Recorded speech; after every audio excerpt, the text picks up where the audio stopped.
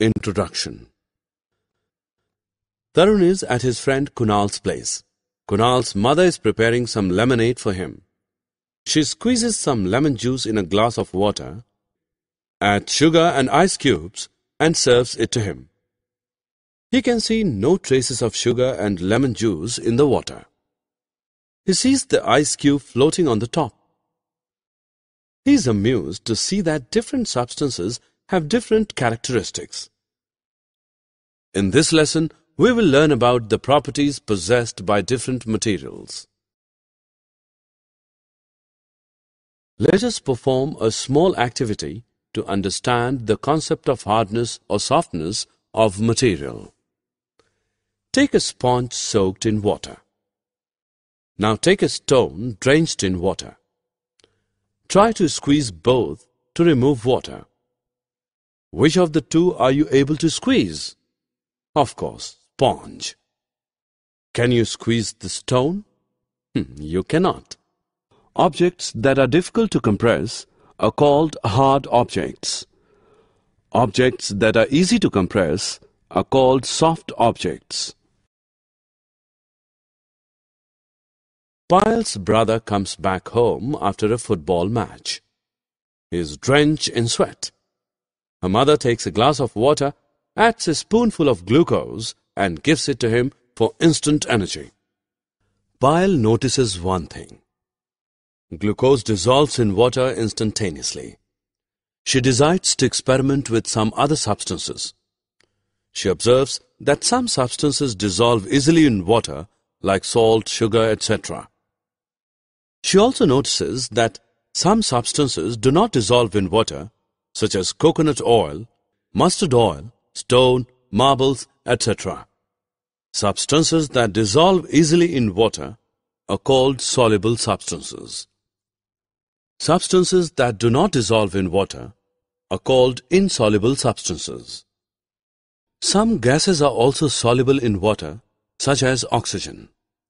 Oxygen dissolved in water helps aquatic animals survive. It has rained heavily, and a huge puddle has formed in front of Prachi's house. She is very excited. She first throws a stone. It disappears inside the puddle.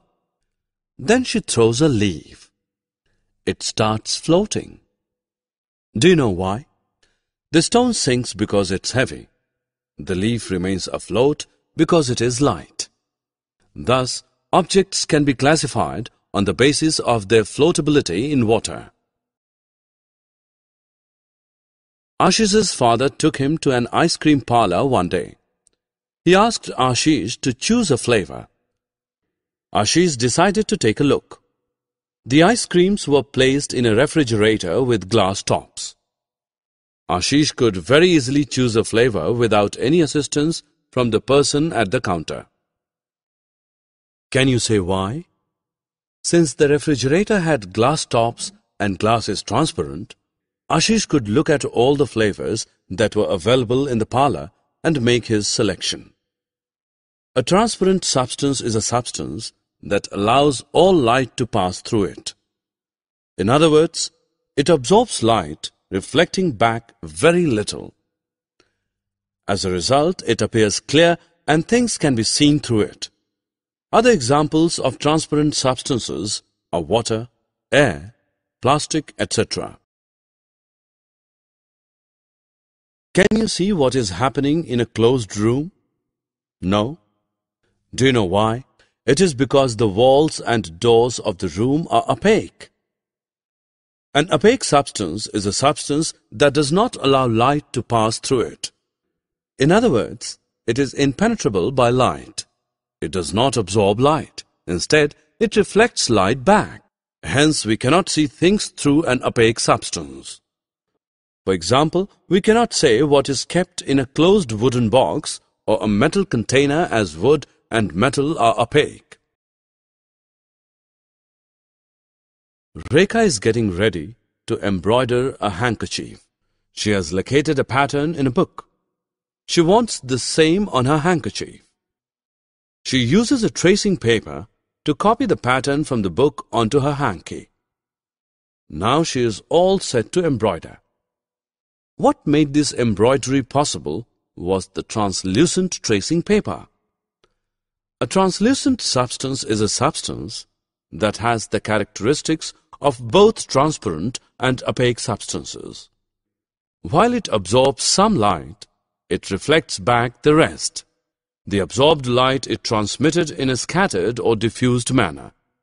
Other examples of translucent substances are paper, paraffin wax, greased paper, etc. Summary. Let us summarize what we have learned. Some materials are hard, while some others are soft. Some are soluble in water, some others are not. Some materials float in water, some others sink. Some materials are transparent, some are opaque, and some others are translucent. A transparent substance is a substance that allows light to pass through it. An opaque substance is a substance that does not allow light to pass through it. A translucent substance is a substance which is partially transparent and allows light to pass through it in a diffused manner.